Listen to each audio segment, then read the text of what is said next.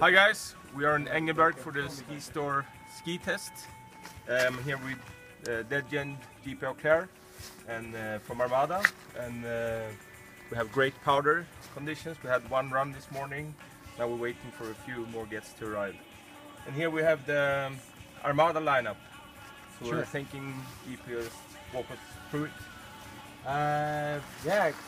Hi, hello.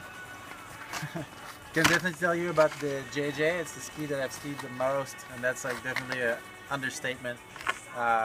Through the years with Armada, it's like the ski that I took with me on the road the most forever, and definitely like my go-to ski for when I'm unsure about condition, like if it's like really deep snow or more choppy or more variable, or if it hasn't snowed in a while on resort. That's sort of my go-to ski and has been for a long time. And that sort of shape has been similar for I think 7 years now? 8 years maybe almost. Pretty much nailed it first try 8 years ago. We kept this one same. We didn't want to touch it because we got, you know, basically like nailed it first try and didn't want to change anything that was already working. So instead of changing this ski, we decided to expand the line into like a different model with like some like elf shoe technology, and didn't touch it the whole time. But this is my go-to ski. I ride the 185s personally. I mounted factory recommended because basically it's Julian and I back in the days who came up with the mounting points. So I always mounted stock. Can tell you about the TST because it's probably the second one that I take out most. It's a little bit narrower of a ski and it's got like more tail, like you can see. So if I use the JJ for more like free ride, open terrain, you know, Alaska, or even like tree skiing in British Columbia, that kind of riding, it's still like more JJ.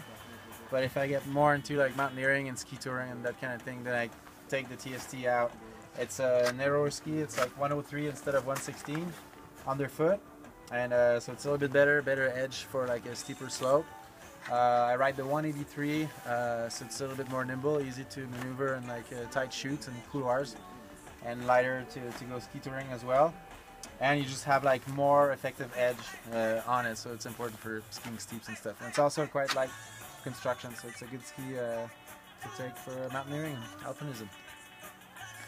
It was a long ramble. Alrighty. So plans for this year?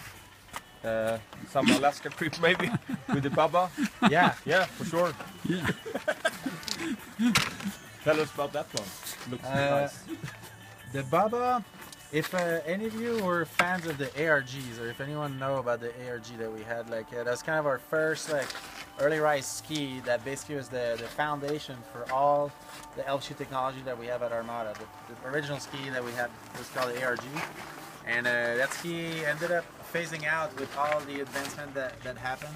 In the end, we ended up not needing that model anymore, and the Baba is the one that took it over. It's the closest ski to like a real, you know, like early rise and reverse camber, reverse side cut kind of ski. You know, you still have like about this much effective edge and a little bit of camber, but it's the contact point are the closest in out of all the models we have. You know, so it's like a true powder ski. Like if some people could have it as their only ski, but most people get it for the lucky ones that kind of have like a quiver, different kind of setups.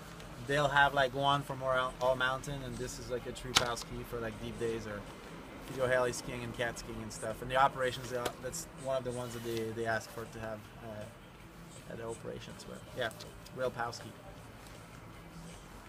Oh, thanks.